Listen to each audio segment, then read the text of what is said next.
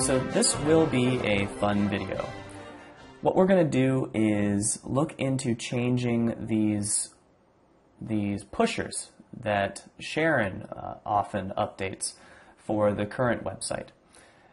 You'll note that if we reload the page a couple times, let's go ahead and reload the page, that they should change. Let's try it again. Right, okay. And the reason that that happens is we have a set of these things and they're stored in an array, and every single time the page loads there's a PHP script that randomly selects 2 from the array to put on the front page. So it's actually going to be very easy to change these. We're going to go to our dashboard, so go back to your dashboard and we're going to click on posts, right? And you can see that we have all of the pushers here. And the reason that they're pushers is because they've been categorized as pusher posts. Notice that one of them is uncategorized, so it's not going to show up. Let's take a look at that. I'm going to click on that. Okay, great. So right now, there is a featured image. And actually, one thing I wanted to show you was you can actually drag these items up and make them more accessible for you just for your user account. So I've put the featured image here. Here's the Ginter Park closing featured image. The other thing I want to point out is that if you go to screen options at the top, there's a bunch of items that you can add to your editor, and the one that I'm going to ask that you put up is excerpt. Okay, and then you can close this. And the reason that we want to do that is on the front page, the excerpt here is going to be displayed. So that's kind of a small snippet of the post. And then when you actually click on the post, it'll show you all of this text. So let's go back to the front page. You can see this is the excerpt for Library Yarns at Belmont.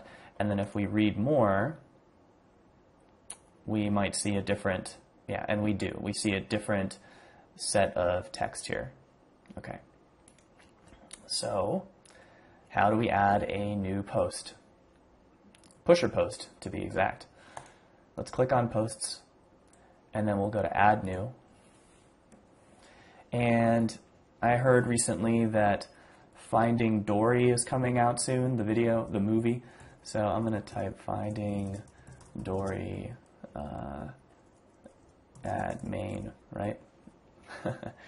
And let's just find some content. So I'm going to go to google.com, or actually, why don't we just type in Finding Dory? Is it Dory or? Oh shoot, I spelled it wrong. All right, whatever. So let's go to IMDb, and okay, great. Look at this. So this looks like something that we can use for the excerpt. So I'm going to copy that and go back to our post and plug that into the excerpt. Okay. And then let's find something for the body. So here's this. I'm going to duplicate this tab and go back, and maybe we'll see something. Okay, Wikipedia, great. And I'm just going to copy all this text. Copy all that text, and then go back to the body, and there it is. It's all pasted there. Notice that all these links, they're all going to work too, which is very nice. And finally, we want to set a featured image so that it's displayed on the front page. So let's go back here. We'll go to Gallery. Okay. And that looks like a good one. So I'm going to put that there. And now if I double click on it, there's our picture. Now, before you put this as a featured image, we need to make sure that it is the right size, because we want it to be consistent in terms of aspect ratio with all of the other pusher posts. Okay? So I'm going to bring up Photoshop.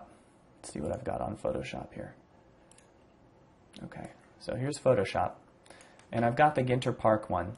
So why don't we check out what the size is that we have. Hold on a second.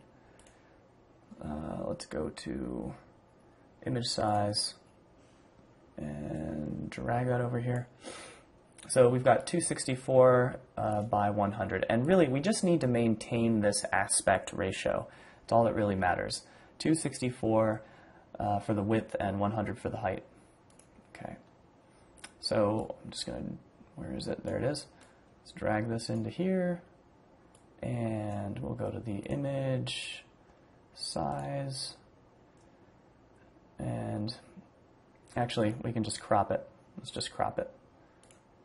So let's do a 264 by 100 crop. Great. And then we can kind of position it however we want to. We could even make it smaller if we wanted to. I actually liked it the way it was. Let's leave it like that. And hit OK, or Enter. And then save as. Whoa, what's going on? What's up with this help menu? Okay, I'm just going to hit Control S. If it wants to be like that. Okay, great. So now it's been saved as a JPEG, and I'll drag that back onto the screen. Here it is. And there it is. Great. Let's go back to our post. And first things first, let's change this to Finding Dory spelled correctly. Go down to Set Featured Image, and we're just going to drag this featured image right into our media library and set featured image at the bottom there. Okay, so everything looks good to me for now. I'm going to hit Publish. Okay, and now we can go back to the home page and reload a couple times and see whether we can find it. So let's see whether it comes up out of the array. There it is. Now, did you notice how when it loaded, it took a little while? But the reason that that's happening is that the image is too big. And I've actually got Laurel, our design expert, here to talk about how to save images for the web. And I highly recommend that you do this via Photoshop. The capabilities of Photoshop are just incredible.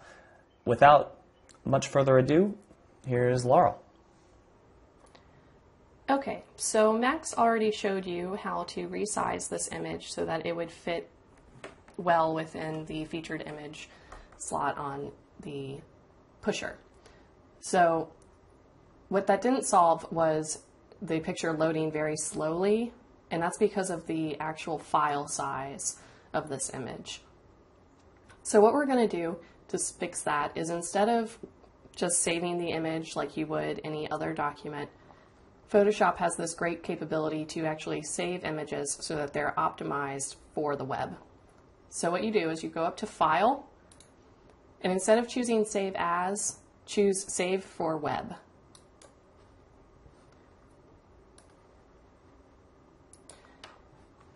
And what this is going to do is it's going to give you all kinds of different options for how you want the colors and the detail to be displayed, and you can see how that changes the image and the file size. The best thing to do is make sure that this tab, this 2 up, is the view that you're using.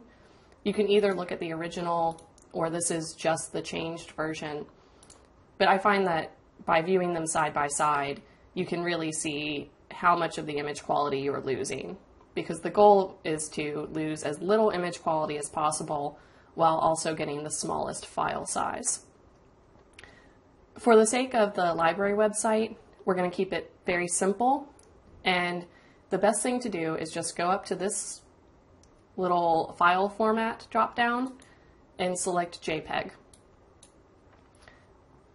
And we want it to stay in high quality because this is a featured image. We don't want it to diminish too much. And I'll just show you what that would look like. So if you chose low, you can see that this became much more pixelated, and it's just not as pretty of an image. But by keeping it at high quality, there's not a whole lot of loss in between these two. You can also change the image size if you want down here. And I think that Max will be working to determine just what image size you guys are going to want to use. But it'll keep that same aspect ratio that you already cropped the image to.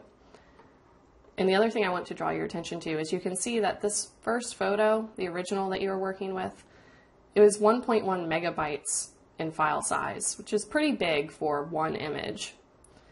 By just coming in and saving it for web, even though this is still a high quality image, we've reduced it to 1/10 of the size. Okay, and then you just choose save once you have these all set up and save it as usual.